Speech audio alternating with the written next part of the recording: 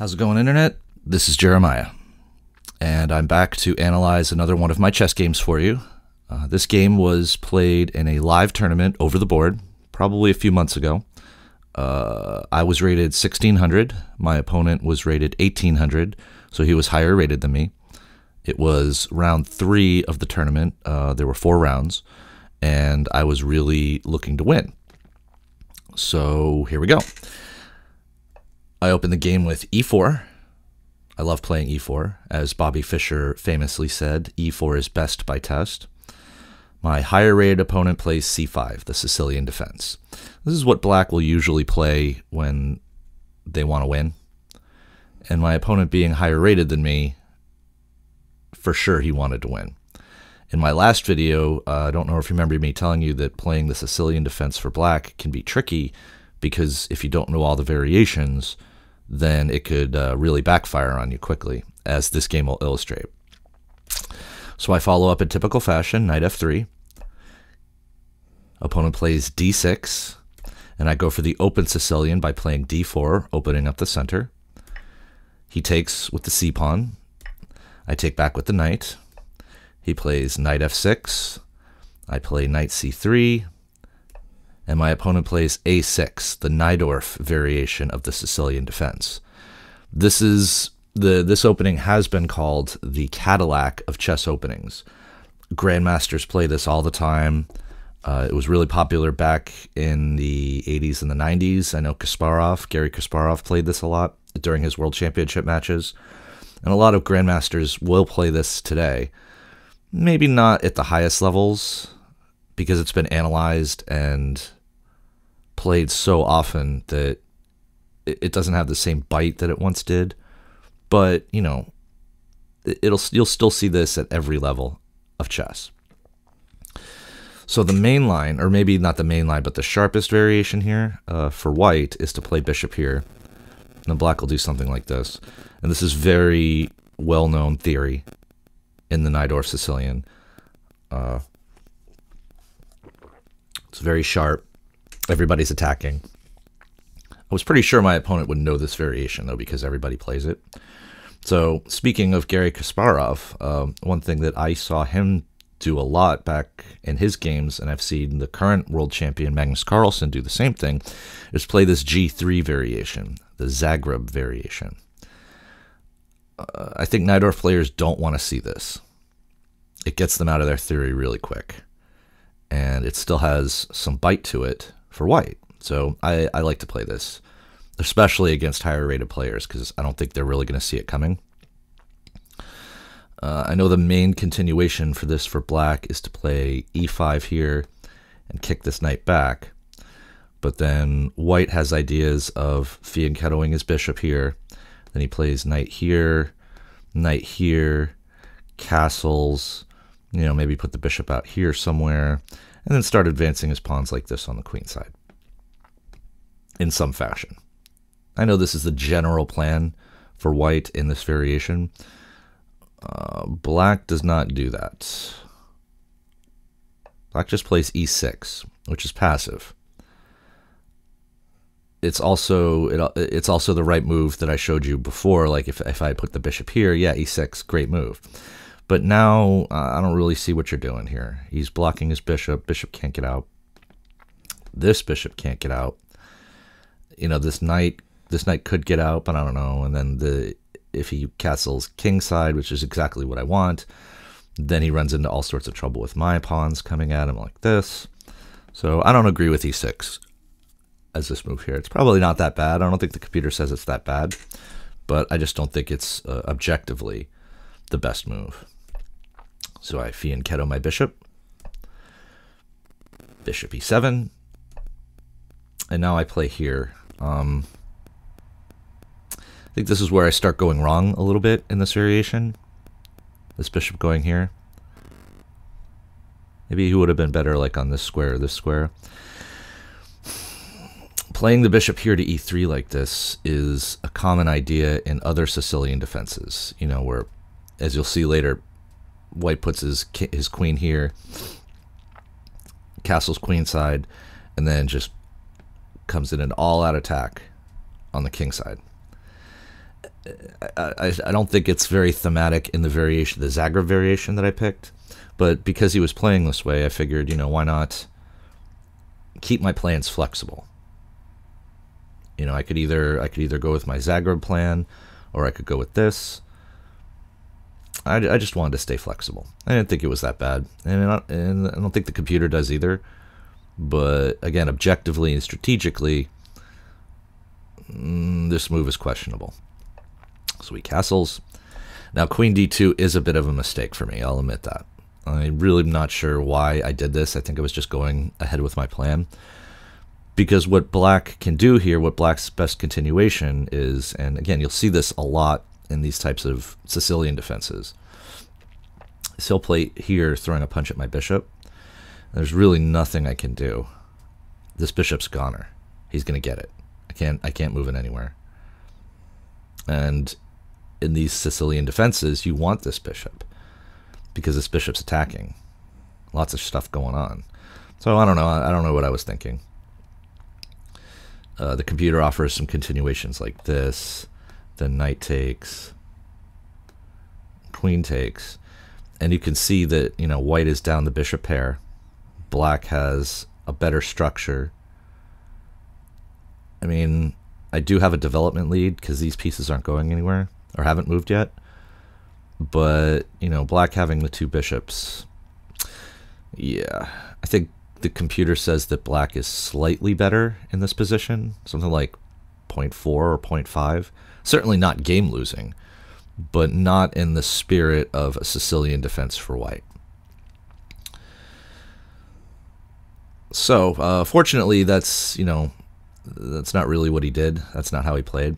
After I played queen d2, he just plays e5 now, which is, if you're going to play e5, why didn't you play that earlier? Why play e6, then e5, and waste a turn? So my knight comes in, knife f5, as my hero Grandmaster Ben Feingold says. I don't mind if he takes it with this bishop, because this is his good bishop. It's really his only bishop. Like, you'll see that this bishop here doesn't have any moves. He's just stuck. His own pieces are trapped. So if he takes this bishop, or if he takes this knight rather, I capture back, and he's got some issues. He's got some issues to work out. And this is kind of the thing in the Sicilian defense, is if black doesn't make the right move all the time, his position just crumbles, as you'll see in a moment. So he didn't take the knight. He plays bishop e6, I suppose. Suppose this is a move. But this pawn is now very weak. It's being attacked twice. It's only being defended twice. He's going to have kind of an issue getting some support here for this pawn. Again, very common and very thematic in almost any Sicilian defense, is this pawn becomes an issue. So I castle, most aggressive castle to the queen side. Now there's 3 attackers on this pawn, and how do you defend? Not really sure how he defends. Plays b5.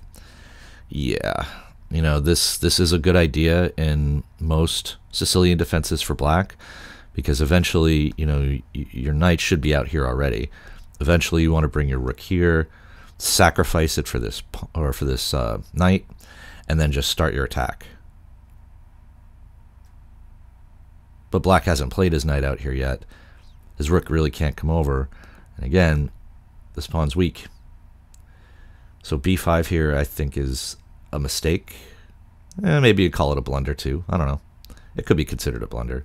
But yeah, now after a simple tactical sequence, knight takes bishop check, queen takes pawn, queen takes queen, rook takes queen. Now I'm up a pawn. I've got a rook here on the open file, which is where I want it. This bishop is pretty good. This bishop over here, this guy, he's a little questionable. He's staring here at this. Can't really go anywhere, but he's a good defender and a good protector, and I like him there. He's watching out for this square. Yeah. You know, and eventually I have plans to go like this, double up on the bubble up, and then just come get him. So I'm up pawn. I'm doing good. I'm happy here. Still certainly not winning by this point, but it's pretty close. You know, when you're up a pawn in this type of structure, you're doing pretty good. Black still has some bite left to him, maybe. If I blunder or if I make a mistake or if he just comes at me and attacks relentlessly, I could slip. Which is kind of what he does, but let's go ahead and finish. We'll see what happens. Very aggressive. B4. He wants to come get me. I have this move. You know, you want your minor pieces in the center of the board, especially knights, because your knight is coming after all these squares. You know, I mean, look at all that. You want your knights and your queens and your bishops in the center because they're going to control more squares.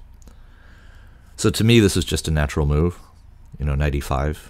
It's kind of what you want to do in the Zagreb variation anyway. But I think the computer, during when I was doing my own home analysis, the computer wants you to play here. Maybe with ideas of coming in, attacking the rook. You know, putting your knight on the rim is it's generally not a good idea. So this is why I didn't play this knight to here. Looks like a computer move to me, and it is a computer move. So I just played knight d5, put him in the center. It's where you want your knights to be anyway. This is a human move. He comes out finally with his knight. What is this, move 15, and his knight is moving? His knight should have been out way earlier than this. Way earlier. I take. When you're up ahead, when you're ahead of material in chess, even if it's just a pawn, it's a good idea to trade pieces away. You know, make the game less complicated, get to an end game, and then win. So conversely, if you're down in material, you want to keep as many pieces on the board as possible. So black shouldn't be inviting trades here, which he kind of does. Yeah. I like this move because it stops this bishop from coming in.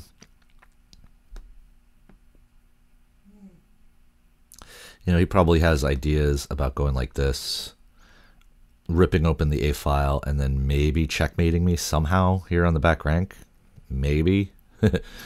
So my pawn to B3 move pretty much stops all that. Stops all that nonsense.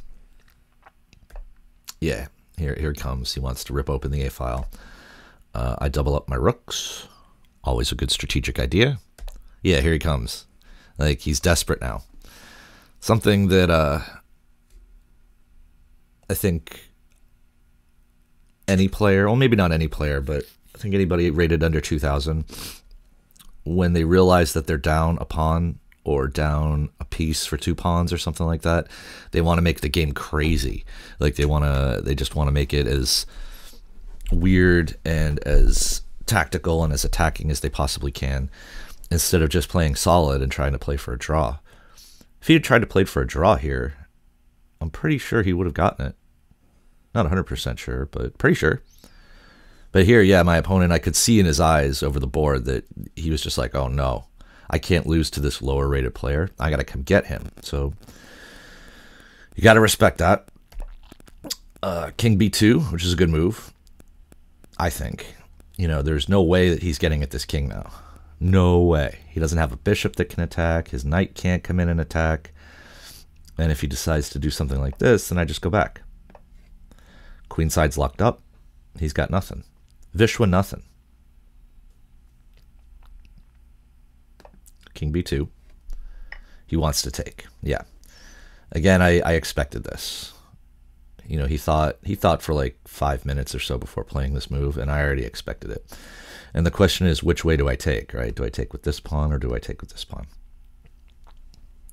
I don't like taking with the A pawn because, again, it opens up the A file and potentially gives him ideas of, you know, doubling up his rooks. He wants to bring a rook over here, then bring another rook down into this area. You know, his bishop is still pretty good here. And you know when all those arrows are looking like that it could be kind of dangerous. So I was thinking to myself, well, if I'm not taking with the a-pawn, take with the c-pawn. Keeping this structure locked up and nice. He can't come in. My king's on a great square that can't be attacked. Yeah, and from this point on, I just think he gave up. Maybe not gave up, but he realized that, you know, I'm not getting anywhere. I'm not gonna be able to beat him. So he just started playing these odd moves that I don't understand. You know, rook a5. I mean, I understand it. He wants to come over and double up. I understand it, but it's, you know, these threats are easily parried. Like this, bishop b6. He doesn't have time to get the rook over here. I'm attacking his rook. And if I take even one more pawn or one more piece, he can resign. This position right here maybe isn't a resignable position, but yeah, it's getting close. So I attack his rook. He tries to get sneaky by, you know, counter-attacking on my bishop. Always play bishop f1. Another Grandmaster Ben Feingold rule. And now, yeah, your rook's trapped. Black. I don't see where your rook's going. There's no squares. You could sacrifice an exchange and maybe hope for something, but yeah, nothing's happening. So he tries this little sneaky trick, you know, I suppose, but it's not even really a trick because, again, through a simple tactical sequence of bishop takes rook, knight takes rook, rook takes knight, and now I'm up a piece. I've got the two bishops.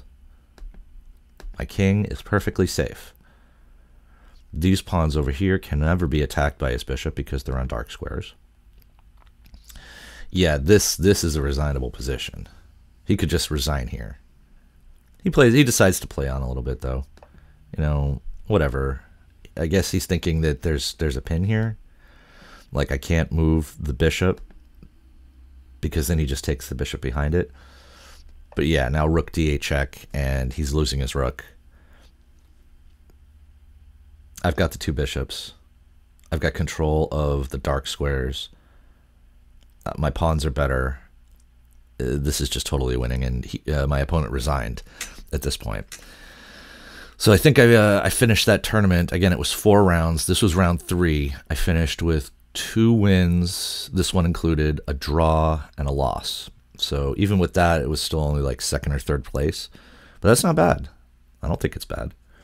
And this was a great game for me I think this was like my 2nd live tournament that I'd ever played in. Maybe the 3rd. And there's just something to be said about winning a chess game in a live setting with your opponent sitting across from you, and your opponent is better than you, in theory. Yeah, after this game was after he resigned, he shook my hand and looked me in the eye, and he was like, "Good game," and I was like, "Thank you," and I felt really, really good after this. You know, I think if I had won the last round of that tournament, then I would have won the tournament, but I ended up losing. The guy, my next opponent was rated 2200, and, you know, he was pretty close to a master, so I didn't feel so bad about that loss. But this game was pretty instructive for me. You know, it teaches you about, if you're going to play the Sicilian Defense, yeah, you got to be up to date on all the variations. And again, my opponent plays the Najdorf, which is a very theoretical, very, very common opening, even on the highest levels. And yeah, he just wasn't prepared for this G3 variation. You know, he wanted to attack, he wanted to come get me, and I wasn't going to have that. I was going to outplay him and slowly move my pieces around until he went to sleep and then win. And that's exactly what happened. So anyway, that's my 2nd chess video. Hopefully my analysis here is getting better. I hope everybody's having a great day, and I'll see you in the future. Bye-bye.